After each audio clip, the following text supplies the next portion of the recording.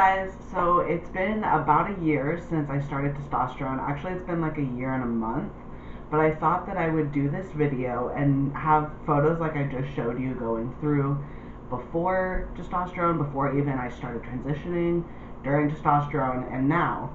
And there is a big difference. Some of it I know is because I gained weight, but you can see a lot of differences. My shoulders got broader. The weight that I did gained in different spots than it used to gain. My weight has fluctuated a lot, and in the past when I've gained weight, it was more in my hips, and now it's more in my stomach, which I guess looks more masculine because then I don't have big hips. And my chin has gotten broader, and my jaw has gotten a little wider looking, and my voice obviously has gotten deeper. If you go back and watch my first video, that was pre-testosterone, and my voice is way higher. So go back and watch that if you want to see that part. I might put some of the video in here because it's a huge difference. I do identify as transgender in that I do want to make some transitions and thinking of starting testosterone and getting surgery and things like that. And also, there's other changes that happen along with testosterone, so I thought I would go ahead and go through those. Some people, the one thing that some people think is a problem with testosterone is that it can cause anger. I haven't noticed that. I have noticed that sometimes my patience is shorter, but not anger. And I think part of that is kind of like hormones, because what happens is the longer I've gone without testosterone, the shorter my patience is. And it's because my body is short on testosterone, and it's time for me to have my new shot of testosterone. And I think it's a lot like going through cycles, like a menstrual cycle, because when you have all those hormones happening during your menstrual cycle, your patience gets a little bit shorter. And I think that's the same way it happens with me, except for that cycle is weekly instead of monthly.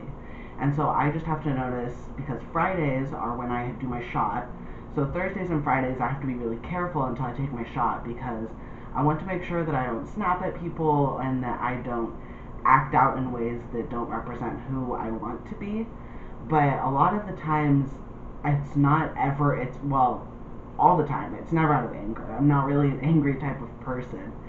So I haven't noticed a rise in anger, just a less patience, I guess. But I would say that when I did have a menstrual cycle, my patience level was about the same. So like I said, I think it's just the cycle. So speaking of menstrual cycles, my menstrual cycle stopped probably about 3 months after I started testosterone. And you do have to be really careful, because I had 1 week where I think I missed a week, and my menstrual cycle did come back. So it can come back if you stop for long enough.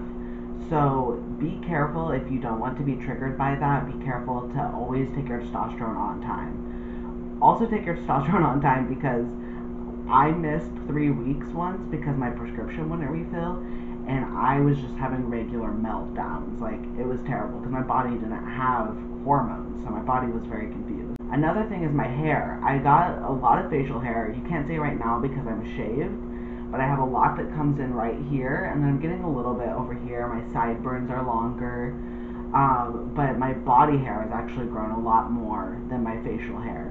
My stomach is like super, super hairy, and my leg hair is thicker, my armpit hair is thicker, everywhere is thicker. And people do say that testosterone can make you bald. I haven't experienced that yet. I've only been a year in. And not all people do bald from testosterone, but that is one thing that you would have to consider, like, if that matters to you. It didn't really matter to me. Like, I would much prefer to have all the benefits, but that is one thing you have to consider. Another thing is it changes muscle definition. Like, I didn't really work out very much after I started testosterone. I used to work out a lot, but I wasn't at the point I started testosterone. And I still was stronger than I was before, because it's easier to gain muscle. So like the small bit of working out I did do was a lot easier and helped me gain muscle. You're not instantly stronger, it's just easier to gain muscle. So if you are on testosterone and you are working out, you're probably going to be a lot stronger than beforehand. And speaking of working out, I had top surgery and I can't. So I'm actually getting weaker. But once I recover and I do start working out again, I will end up being stronger than I ever was before I started testosterone. Testosterone actually does also help with top surgery. It helps with the healing, and it helps with the muscle definition under, and it helps with adjusting your curves and things like that. So overall, testosterone helps, but you don't need testosterone to start top surgery. Sometimes they do require it depending on where you live. That's something you would just have to look up for yourself. Some things that aren't benefits with testosterone are you have to give yourself a shot every week. Some people do like a gel that you have to rub on, or some people do like a patch that you put on every day.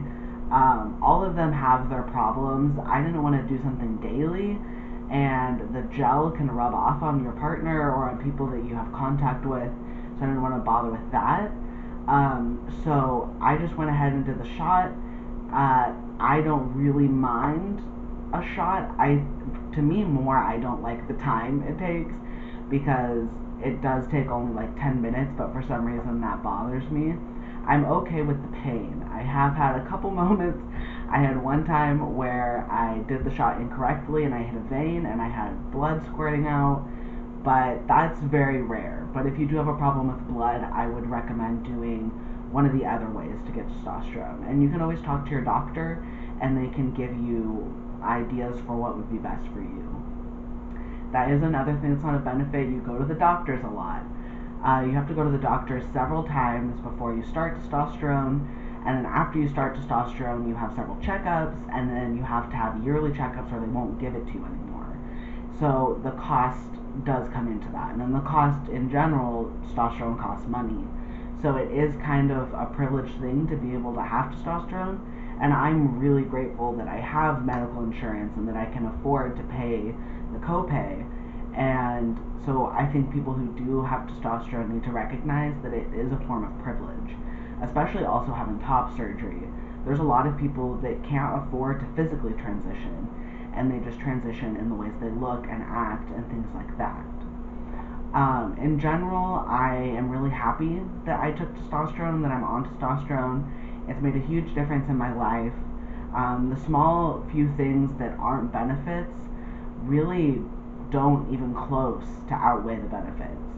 And so I would definitely recommend testosterone if you can afford it, and if you're in that place. I would recommend talking to your doctor, doing some research yourself, but in my opinion, testosterone has been amazing, has really helped my mental health.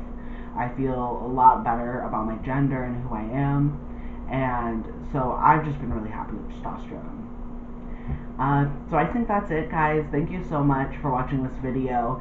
My social media are down in the description if you want to see other pictures of me or other information about being trans or mental health or things like that. I talk about those a lot on all of my social media. And go ahead and subscribe, like this video if you want to see more videos like this. And yeah, I think that's it. Okay, love you guys. Bye.